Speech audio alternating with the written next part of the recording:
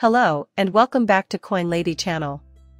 Paying $65 for 0.1 XRP as an XRP buyer. Don't stop watching this video until you know everything there is to know about the end-of-the-month gift of 100 XRP tokens. Today's video will focus on the prospects for XRP. You won't want to miss a second of this, so give your full attention. If you're new here, you can enter the giveaway by subscribing to the channel and activating post alerts by clicking the bell. Note that this is not a video offering financial guidance. Let's talk about the Ripple's cost model, which will completely astound you because the calculations will prove that XRP is prohibitively expensive. Visa's networks should be considered first. Visa's network processes 192.5 billion transactions each year, generating $29.3 billion in net income on a payments volume of $11.6 trillion.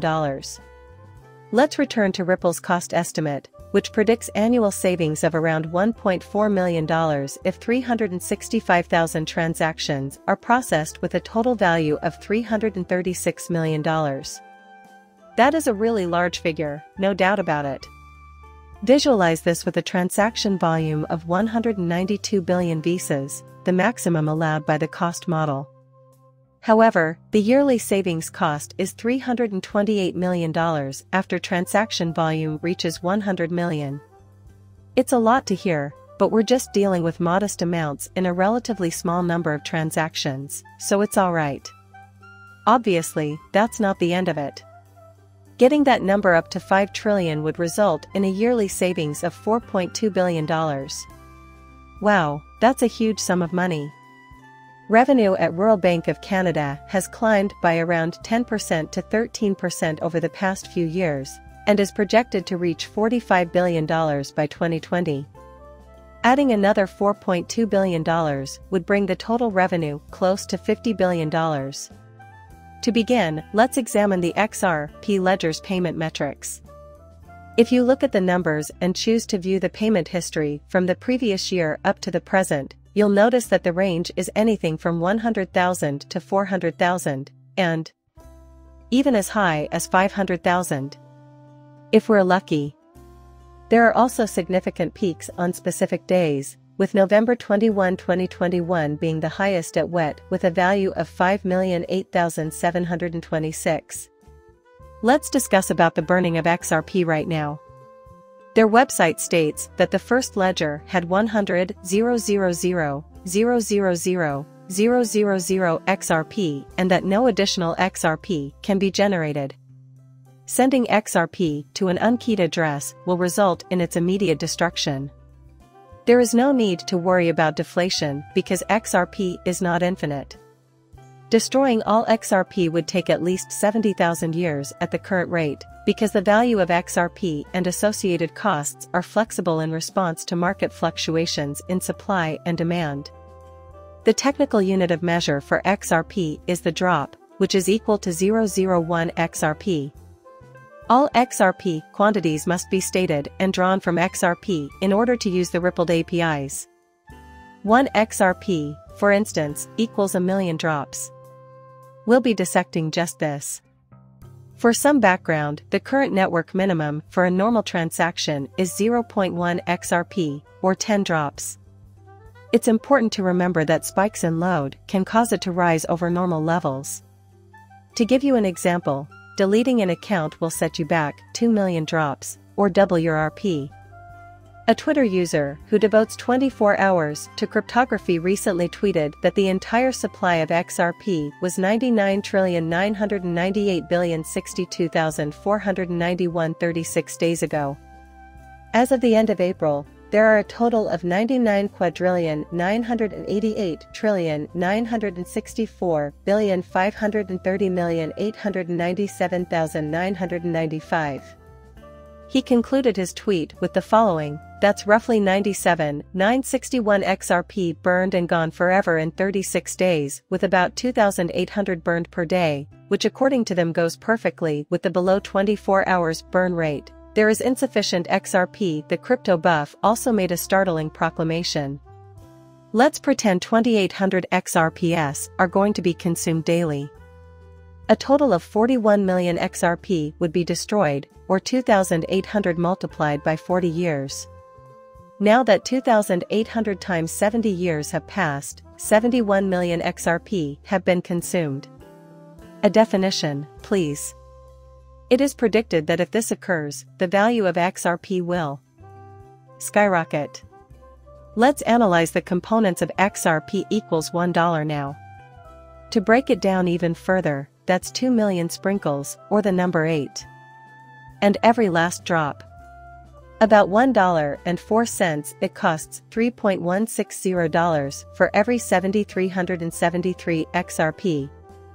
5 times RP equals $1.50. In terms of value, RP is negligible, 5 cents for 1 XRP. If XRP were valued at 50 cents, then don't care if XRP is currently trading for $50.02. If XRP were $100, then even at that rate, 2 million RP is worth $100. It's not 2 million, but rather 2 million drops. As a result, the value of 0.8 XRP will rise to around $40. There are 703 cents in $36.08. 1 XRP is $5 in RP, 1 X is equal to either 50 cents or 100,000 drops. At $50, a drop of 100,000 XRP will be worth $5,737. There would be a $36.86 value for 300 drops. Let's now examine the plan for federated side chains on the XRP blockchain. The blog claims that over the past 9 years, the XRP community has been working to improve the XRP ledger and make it more innovative. Decentralized finance has been growing at an exponential rate, and as a result, smart contract capabilities have been one of the most desired additions to the XRP ledger among developers and contributors. DeFi. Since 2019, the number of DeFi developers has increased by 110%, and this trend is expected to continue well into 2021. However, Ripple disclosed that it has long opposed additions to the XRP ledger that could detract from its primary functionality as a payments ledger. This is why they proposed the federated side chains for the XRP ledger, an approach that allows the best of both worlds and makes it easier for developers to add new features. The XRP ledger can keep its current minimal and efficient feature set while supporting native smart contracts that work smoothly with XRP. Experimentation and specialization are two further benefits of federated sidechains. So that programmers may experience the efficacy of the XRPL on a separate container that functions as its own blockchain. Consider the possibility of expanding into related areas, such as additional features. By streamlining the features of an XRP OS to meet the needs of a particular application, or by establishing a separate network for a permission blockchain, this is possible. It's possible that federated sidechains will make this a reality. The plan is for each sidechain to operate independently of the XRP ledger, with its own transaction log and distributed ledger. The federation mechanism makes these chains side chains by facilitating the transfer of XRP and issued tokens between them. XRP could serve as the main currency of federated sidechains. If so, then the federation system might be used to transfer XRP from XRPL to the sidechain. Then, XRP would be usable on the sidechain in the same ways it is currently on the main chain. XRP could be transferred between the two chains by anyone. Another option is for a sidechain to use a locally created asset. In this way, XRP might be transferred to and from the issued asset on the sidechain by users with accounts on both ledgers. To put its features into action, XRPL would use the XRP's integrated decentralized exchange to provide training for federated assets that were brought onto the platform. The DEX XRP that is imported onto the sidechains will be utilized to provide liquidity on the exchange's combined trading platforms. However, there are 3 prerequisites for this tactic. In the first place, making even minor adjustments to the functioning of the active XRP ledger network requires the construction of a new piece of software or the federate. And third, modifying the XRPL server program to work on a sidechain by providing new functionality. XRPL wouldn't provide these functions in full. Please explain why federated sidechains are beneficial.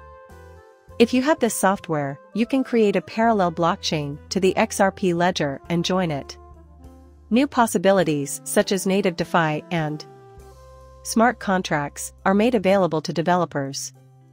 Blockchain features that are pre-implemented in the side chains can potentially be developed and released by developers. Immediate benefits of federated sidechains for developers include horizontal scaling, as sidechains can have their own fee system, reserve system, and transaction capacity. Successful features may even be deployed to the XRPL mainnet in the future. If you want to make a system where thousands of people can have XRP, you don't have to be the custodian or put everyone's accounts on XRPL. Since the XRP ledger doesn't require any changes, there's also a low risk involved. The adjustments that would be beneficial are, at best, minor. The minimal effort required is another plus. Since the XRP distributed ledger is powerful, robust, and sustainable, anyone who needs or wants to experiment with a blockchain can do so immediately. Finally, a comprehensive plan that allows for the gradual integration of user-requested additions. This would be a never-ending supply of brand new options and features. Guys, I'm afraid that's all we can offer you for now. How do you feel about XRP? Participate and share your thoughts in the discussion thread. Please show your appreciation for this video by giving it a big thumbs up if you found it entertaining. Also, if you want to be notified the next time we release a video covering the latest XRP and cryptocurrency news, make sure to hit the subscribe button and enable notifications below the video. See you in the next video. Bye.